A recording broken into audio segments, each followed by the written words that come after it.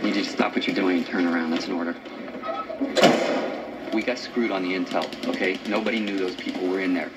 It would be perfectly normal for a person to have doubts about the morality of what we just asked you to do. Is that a question, sir? No, it's not. Tune into what I'm trying to say to you.